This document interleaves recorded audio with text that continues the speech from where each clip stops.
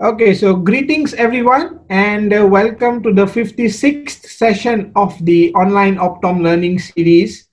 Let me introduce to you our speaker for today. So today we have Dr. Thomas Arnold. I would address him as Dr. Tom if he doesn't mind. Dr. Tom is a graduate of the University of Houston College of Optometry, and during his training he has participated in various outreach programs in Mexico and a lot of other countries, including one in the Indian Health Service.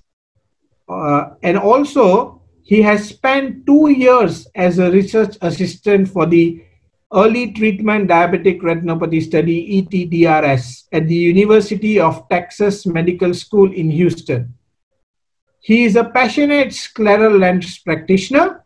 He's passionate about fitting scleral lenses because of their ability to help patients who are struggling with compromised corneas. And what more than that, if you see him, his background also is an image of a scleral lens there.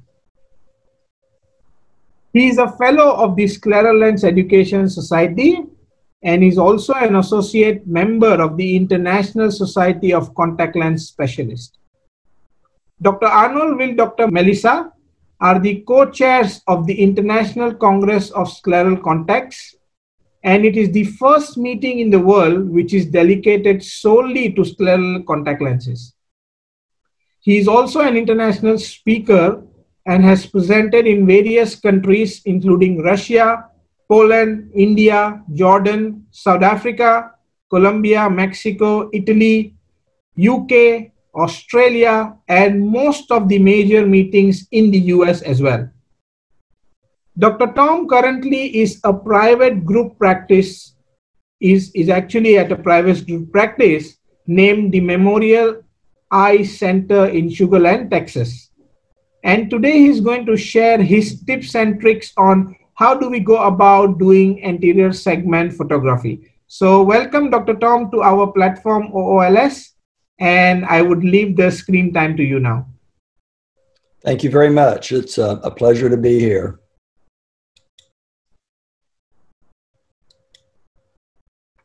Somewhere in Africa. So I do want to say that I didn't start out taking pictures as a photography enthusiast, even though I have really come a long way in this. I started taking pictures mainly to document the scleral lens process and the scleral lens fitting. But along the way, I have developed a passion for photography, and through the many travels I've done, I do try to document that. And scleral lenses have brought me so much joy in the world, enabled me to travel around the world and share this passion with everyone. And I'm certainly grateful for your invitation today and to be able to talk about some of the tips that we can offer in taking good photographs to increase your knowledge and success with specialty contact lenses.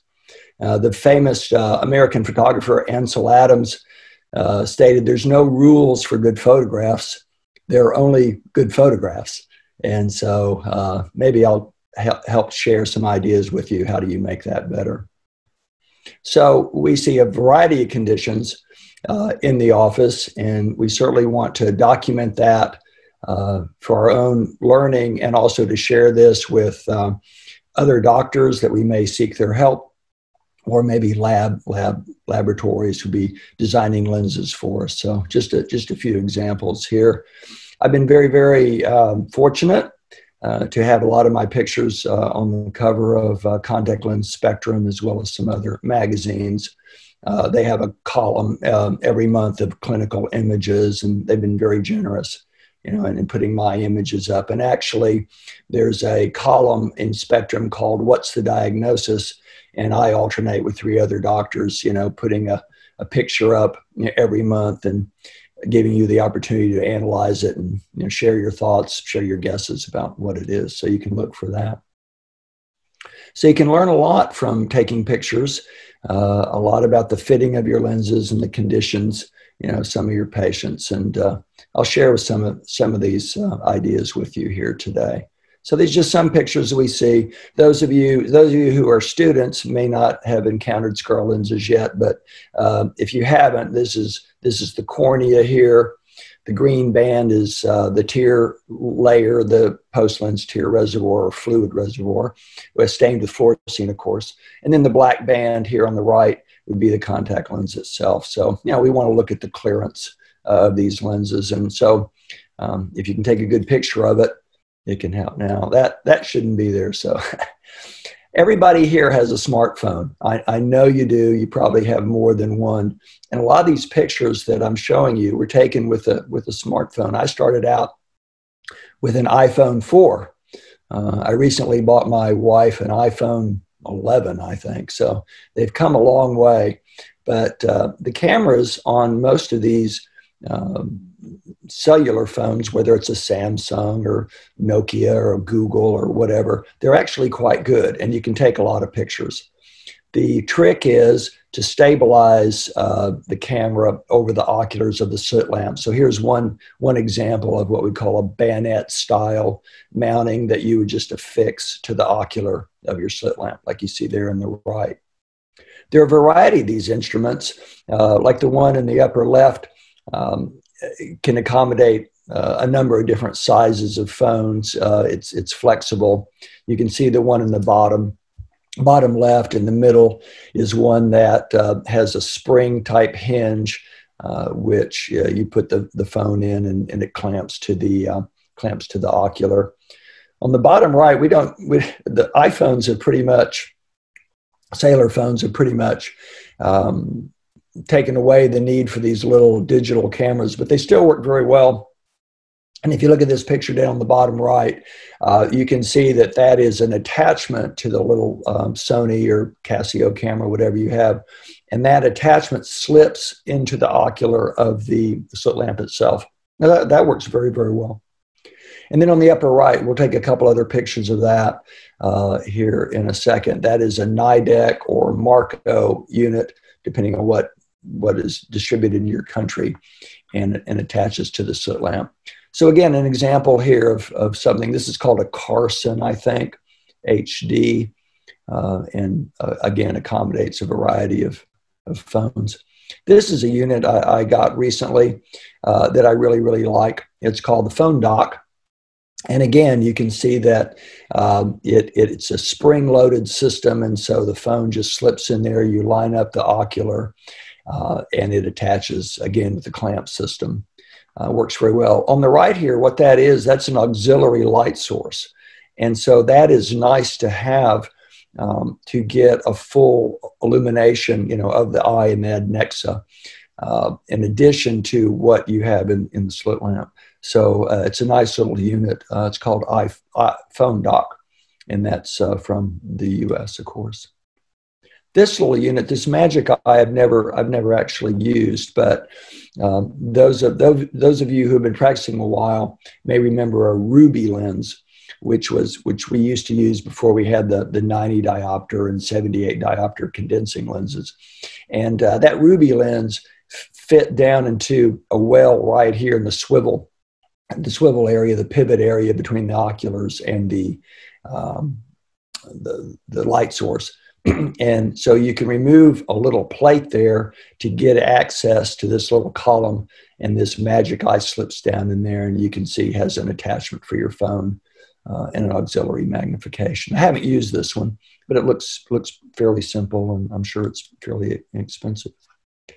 So in the United States, we have something called HIPAA, which is the Health Information Portability and Accountability Act. I'm sure you don't have this in some of your countries, but you might have some privacy laws that you have to be cognizant of. And so United States would call it HIPAA. So if you're going to take pictures with a smartphone, which I encourage you to do, if you can, buy a separate smartphone and use it only for this purpose, so it's not mixed with your personal information. When you take the pictures, you want to upload them to a server or another computer where you can analyze them and edit them if necessary.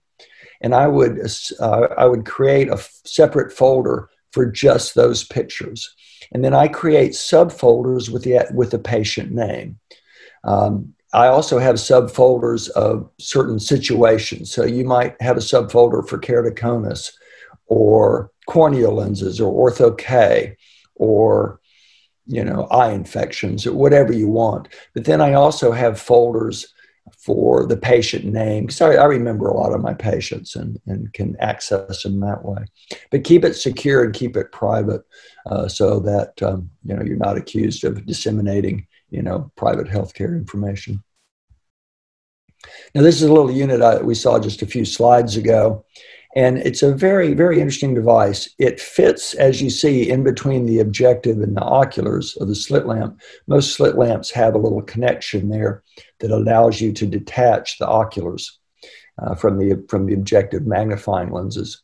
And in that space, you place this little unit, and the little black lever that you see flips the image between the oculars and the little iPhone that you see there.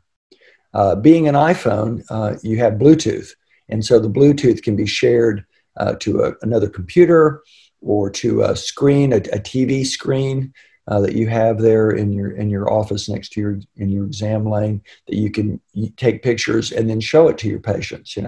Why their eye hurts from an abrasion or iritis, or you can take a picture of the foreign body that you've just taken out.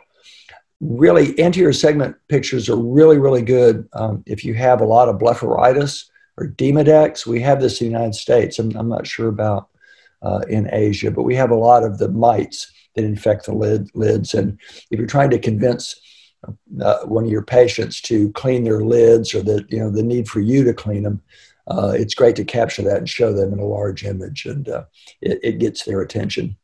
But this unit's very easy to use. I say it's presbyopic friendly. You can see the gentleman there tilting his head back. But it doesn't interfere with the normal operations of the slit lamp. Takes really, really good pictures. And then you can share it, as I said, to a screen. This was a conference last year. This is my good friend, Michael Lipson, on the left. If you do a lot of ortho-K, you might know Michael. He certainly is an expert in that area. And we were at a conference, and this was a lab we were conducting. And I think we had about a dozen of these slit lamps with the little Marco instrument there. And so we could take turns sharing our images to a large screen at the end of the room. So it worked out really, really well. I don't work for Marco or Nidec. I don't have any financial interest in this, but it's a nice unit. All right, one thing I see a lot in amateur photography, even in magazines, is vignetting.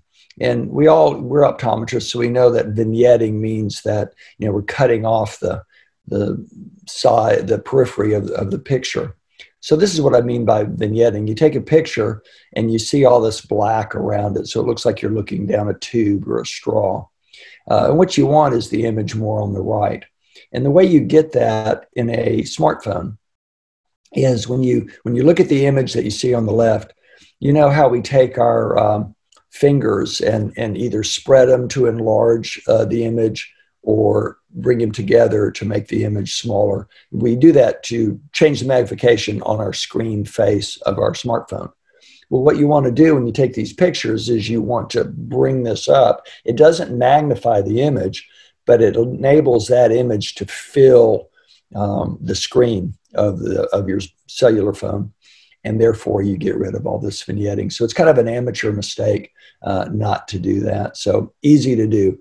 Change the magnification on the screen face before you take the picture.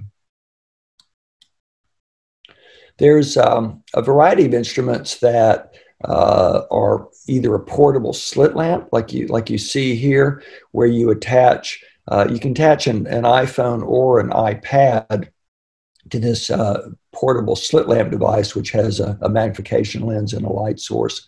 And so if you work in a big clinic or a hospital setting, or perhaps a university setting, and you're using a variety of rooms, then you can just carry this with you and take pictures with your iPad. It also is available for the smaller iPhone.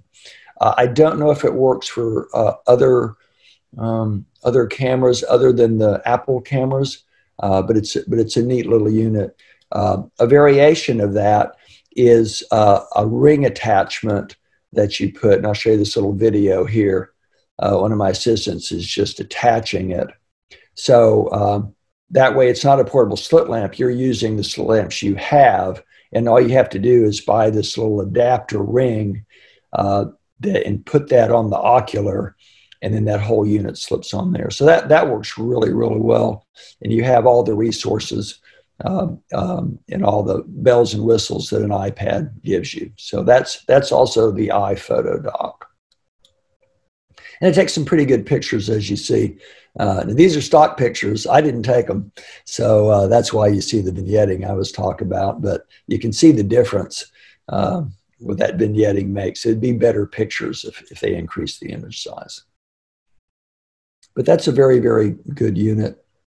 There are also a number of photo apps. This is a screenshot of my iPhone. It was just some random pictures. These photo apps are free, and you can change the exposure, the lighting. You can take multiple pictures. It does a lot more than your standard camera settings in most smartphones. And so there's many of these available, and I'm sure you can find one that's compatible with whatever phone that you happen to be using. But it really, you can increase the quality of your picture, enhance the quality of your picture, I should say, right as you take the image. And that makes for a better picture in the long run, and you have to do less editing after you take the picture. All right, so slit lamp photography. So let's talk about that for a minute. After several years of taking photographs with my iPhone, I realized that this is something I wanted to do with virtually all my patients. And so I invested actually in a photo slit lamp. So if you're in the market for a slit lamp, you might consider spending a little bit more money and actually get something with an onboard camera on it. So in my case, the camera is connected directly to the computer via a USB cable. On my computer, on my PC, we're running real-time photo software. Now, there's a few tricks to this. Even though you're using both oculars and you're seeing binocularly the image, the camera is only seeing it monocularly and through the left ocular. So you use a gross focus by moving your slit lamp back and forth. The fine focus in the picture you're going to take is what you see on the computer screen. So you actually have to do kind of your gross focus through the ocular and then look away and look at your computer and then snap the image there. And this camera, there's a little button on the joystick, and you merely press the button. And it's easy to switch in these from video to photo mode and back by simply hitting a little button that's right down here. So if you're going to get a new slit lamp anyway, this might be a worthy investment. This is just a screenshot of the computer, and you can see all the little thumbnails that I've taken here. And what you can do is just kind of rapidly go through them. Any bad pictures, you can just delete there and save the others. And so these pictures then will be saved on a server to be accessed by a variety of computers in the office. So the initial image is on the local computer where the slit lamp is hooked up. And then once you save the images up to your server, any computer in the office can access those. So it makes life really, really easy. So there's the camera right there integrated in. Now let's talk about technique for a minute. And this applies to any camera, whether you're using a smartphone or the photo slit lamp. You want to dim the room lights, including the monitor there, so you don't get a reflection. For looking at scleral lenses, you want to angle your optical beam about 40 degrees, from the middle. You use white light when visualizing the fluid reservoir in a scleral lens that has fluorescein in it. And you want to use a magnification about 10 to 16x. Less than that, the image is too small. And more than that, it's very, very hard to focus. The only time I go higher than 16 is probably trying to look for signs of iritis, cells and flare in the anterior chamber, or if I'm trying to look at the endothelium. But that's a rarity. It's hard to focus at the higher magnification. So in my slit lamp, 10 to x16x, seems to work very well. And the other thing is just take a lot of pictures. Take a lot. In the digital age, it doesn't cost anything. And storage space is very, very cheap. So you take a lot of pictures because patients are moving, they're blinking, so sometimes they're not as cooperative as we would like them to be. So take a lot of pictures and just discard the ones that don't come out well.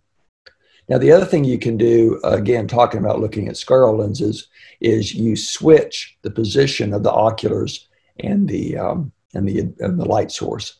So you center the light source over the cornea instead of 40 degrees to the side, and you swing the oculars to the other side. So that way you get both angles. So here you see now the light source is right in front of our patient here, who happens to be my lab manager. And now the oculars are over to one side, and that's how you flip it. You just reverse it. So it makes it pretty easy. Take some pretty good pictures like this Symphony multifocal IOL with retroillumination. I think it's a pretty interesting picture. Now, one thing when you take pictures of the whole adnexa, you want to get the eye and the lids and the conjunctiva, you need to diffuse the light source, right? In this slit lamp, you have a built-in diffuser, which is this little disc you see here on the right. And I don't see my mouse, but anyway, on the middle right of the picture, you see that little kind of frosted looking glass. You swing that over the light source, over the mirror, and that diffuses the image. On the left there, that little black tubular structure is an alternative light source that we use, and it has a rheostat. You notice at the top has a neural button with a little white dot there, and you can vary the intensity of the light. And you remember a few slides ago when we looked at the phone dock, it had an auxiliary light source. So here's one that's built right into the slit lamp, and that's very handy for diffusing the light. So you're not going to get an optic section, you're going to get an illumination, of the whole eye. Now, you can be pretty creative with this if you don't have a fancy slit lamp. If you have a what we call a Zeiss type slit lamp with the light source not in a column, then you can get a little plastic cup like you see on the left and just drop it over the light source. Or on the right, what that is, that's a daily disposable lens case, which you just take and use a paper clip to bayonet it. So easy, inexpensive. Some people will take a piece of tape, Scotch tape, frosted tape, and put over it, but then you have to deal with the residue of the glue on the mirror. So I'm not a fan of that. These are easy fixes. And there's just a little close up on it. The one on the left, the little cup, is for cold medicine, cough syrup. And so it's a pretty easy little fix. Now, we've really come to rely on the Ratten filter to enhance the cobalt blue light. They've been around for a long time, but we really didn't appreciate their use until recently when we started filling a lot of scleral lenses in Ortho-K. There are many, many types of Ratten filters. The most popular you'll find is a Ratten number 12, and that seems to be the right wavelength for maximum enhancement of the cobalt image. There's a few others you can use, but Ratten 12 seems to be the standard. If you're in the market for a topographer, ask about the built-in camera for the topographer.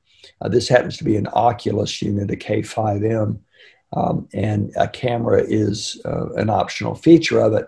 Now, as you see, you get an entire image of the eye. You don't obviously have optic sections and can't do some of the things that we talked about earlier. However, they do have video capabilities. So you can look at, how the lens moves with the blink and centers and so forth like that. Also good for tear breakup time.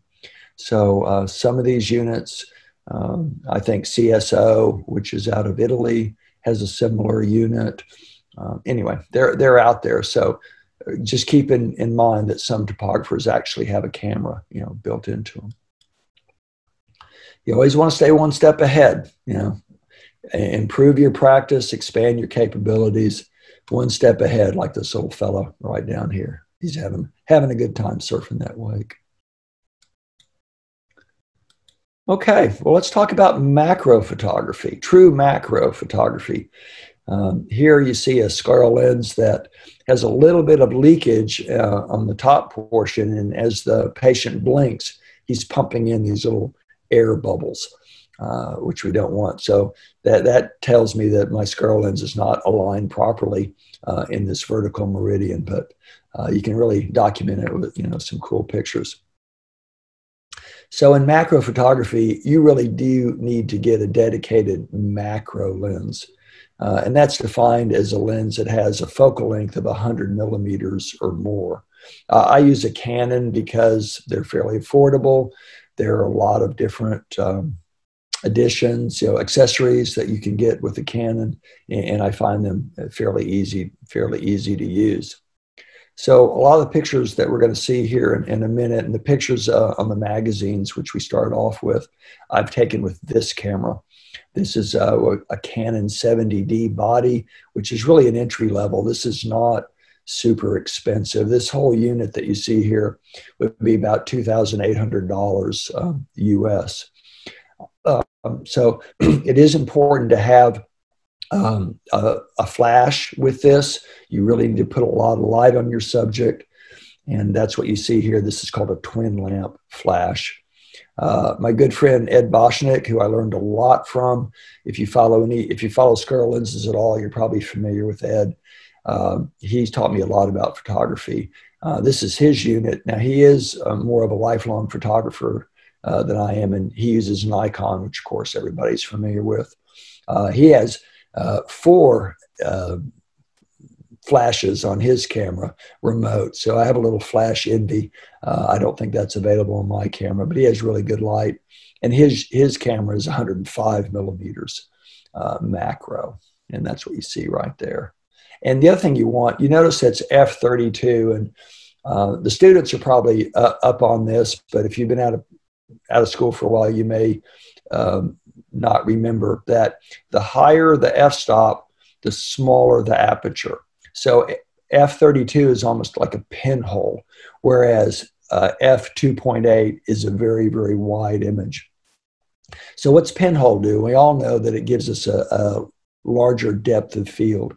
And to me, when I started, this is counterintuitive, because I'm thinking, what kind of depth of field is it? I'm right down on an eye. The height is not even a millimeter or 1 or 2 millimeters at most. But there's a lot of depth in that 1 or 2 millimeters. So you want the maximum f-stop, the maximum pinhole you can get. From any cameras there, that's f/32. Now, when you want to set, you're using a real camera now, and so you get to use some settings here. You want the image capture speed, which we used to call film speed, and now it's not film, but we still use that same terminology. And so this is the sensitivity of the camera to the image. In my camera, we start with about 400. A slow ISO, a very, very slow would be 60 maybe, or then 100 and 120. Very fast ones go up to 6,400 and so forth. The faster the film speed, the grainier the image would be. So faster is not necessarily better. You have to experiment with your own camera. It's going to be unique to your camera if you get one. But 400 is a good starting point. You may go a little faster, you may go a little slower, and just have to look at the quality of the image, in particular the graininess of the image. You set the image type to portrait. You want to manually focus this, but turn on your image stabilizer. You set the magnification of the lens, macro lens to maximum, okay, all the way up, and the focus zone would be a center spot. And what you do is you start back farther, you have your lens dialed to maximum, and then you move in, and I have a short video to show you. And you're focusing on the images, the light images from your flash. These flashes have what I call landing lights, which illuminate the subject, and then you take the flash, and of course the flash goes off. So you're looking at these landing lights on the reflected image of the eye, and you move in until those are clear. And when those are clear, you snap the picture. So if I look at the back of the camera, these are the settings that we just went through. RAW means that you're not compressing the images. It's not a JPEG. It's not a PNG or other thing. It is the full information. And you want that because if you do processing on the level of the camera, then you can't edit the photograph later. So you want RAW, which gives you the maximum information. Let's see here. This is manual focus. That's the portrait mode that we talked about. And then, well, let me go back a minute. And then C, if you look at the upper left, C means custom. So what you want to do is you dial in all these different values. You save it as a C in the dial settings. And then that way, if you use your camera for other photographs, if you use the automatic setting or the aperture priority setting and so forth, it doesn't mess this up. When you go to take your macro picture, you can merely go back and click to see, and all these settings are there. Okay, let's flip through those again.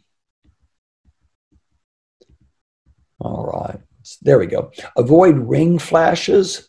You notice that my flash and Ed's flash were peripheral.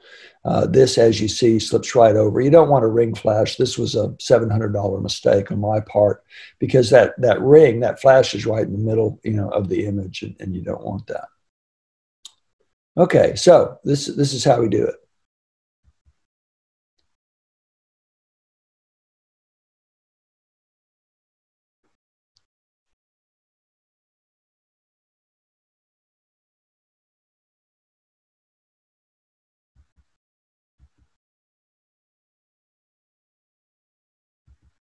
So that's a little idea of how you do it. The room light is important to have it be dark. So we take some pictures, and these are pictures, and you can see here you do see the image of the flash, but it's not like that big ring flash there. So I took all these pictures with the units that I just showed you here. This is Tyrion's marginal generation. This young girl is only 12 years old, and so we took all these little pictures here. That's a eye print lens, a molded lens over what we call a proud graft. You can see how it is very much extruded and flattened on the top. Christine Sent took this picture, and that's an eye print lens, again a molded lens. I just thought it was a great picture, so I wanted to include it. Okay, let's see what else. Okay, I mentioned editing the photos.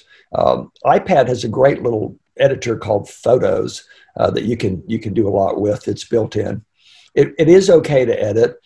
Most of the time, what you're going to do is just crop the image, and you don't want to alter the colors too much, or it starts looking pretty unnatural. I don't know if any of you have seen this. This is a quiz question. Sometimes I give to my externs, my students. That's a mucin ball. So that's just a bunch of mucus that through the pumping action of the blinks and the eyes and the lens just rolled it up to a big old ball. So this is underneath the scleral lens in the fluid reservoir. The patient had no idea it was there. It wasn't blocking her vision or anything. But I thought that was pretty fun picture. And so these are some of the processing options you can do. You can see on the bottom of the screen, you can do different things to enhance the picture, but don't mess with it too much, or it'll really look unnatural. So this is one little program I use. It's free. You can see that it's it's approved for Apple and Google. It's called Bold Dive, and you can mark up things and do stuff like this with your image, write on it, put illustrations on it, and so forth. You can even use it to make a collage. You can have one picture of one picture with 4 or 5 different individual pictures in it, what we call a collage. So anyway, it works real well. It's free, and you can use it. All right, so we started off with Ansel Adams. We talked about his photographs, which are really quite famous. And he said that the single most important element of a camera is the 12 inches behind it. So think about it. Think about your picture. And I do want to leave you with this one thought. You can edit pictures for color, for sharp, color, and mark them up and do all sorts of stuff, but you can't focus the picture. Okay, the picture that you take will be focused in however you have taken the picture. So if it's out of focus, these editors won't help you. So it is really important when you're capturing these images to pay attention to the focus, the lighting, the exposure, even the color temperature can be altered, but you can't improve the focus of a blurry image. So, pay attention to that. Try to get the clearest shots that you can. Thank you for listening. A good motto from, the very famous physicist Stephen Hawking, the greatest enemy of knowledge is not ignorance, it's the illusion of knowledge. So always keep an open mind, keep learning. You can never know too much. I tell people I learn something from every patient every day. So it's a good inspiration. So anyway, thank you for having me. I really enjoyed it. I hope this was useful to you. Here's some of my personal information. That's my email. Melissa Barnett and I have a Facebook page, Square Lens Practitioners. You have to answer some questions to join it, but we're happy to have you. I have an Instagram page, and coming soon, Dr. Barnett and I are starting a podcast series called Globalize. The first episode will be in September. And so we hope that you will watch your podcast feeds and look for Globalize as we speak to practitioners all over the world, just like I'm speaking to you today. So again, thanks a lot. That's me. And I guess, do I stop sharing? Yeah, yep. Thank you so much, Dr. Tom, for that very insightful tips, what you have shared with us today. As I was just saying that, thank you very much for doing this. It was a very early morning for you. So that's fine. Yeah. So we have a couple of questions. I'm just going to share that on the screen. The first question is, what's your advice? Should one invest in a slit lamp camera or devices that help us to use, the phone camera are equally good? So what's your advice? Should we really, if you're looking at a new slit lamp investment? No, not necessarily. That's personal preference. You can take very, very good pictures with your smartphone. So you don't need a photo slit lamp to take superior pictures. I think the most economical thing is, get a good cellular phone, find the attachment that works with that. And I would get a macro camera like where we ended the session with, because a macro camera like that, like I said, for me, it was about $2,800. And a photo slit lamp, my photo slit lamp was almost $20,000. So if you don't need a new slit lamp, I wouldn't necessarily invest in the photo slit lamp. You can take great pictures with your cell phone, and then spend the money on a macro camera. But if money is no object or you need a slit lamp, the camera option only adds a couple of $1,000s to it. So hope that helps. Yeah. And I think the point which you mentioned really struck me, because if you use a phone, nowadays you have a smart TV everywhere, in your practice, probably you have a smart TV. And from the phone, you can connect it to a big TV where not only the patient can view it, but if there is any attendees, you can explain it on a bigger screen, and that would make your right. Yeah, yeah, yeah, that's great. Yeah, I think rather that would be more apt in this situation, I guess. Yeah. And I think, you know, the little unit I showed you, the Marco Nidec unit, which you place in between the ocular and the objective, you know, the little iPhone that was above, you know, the eyepiece. I think that I don't remember the exact price of that, but I think it's $5,000 or $6,000. I don't think it's more than that. So that's a lot cheaper than a $20,000 full soot lamp.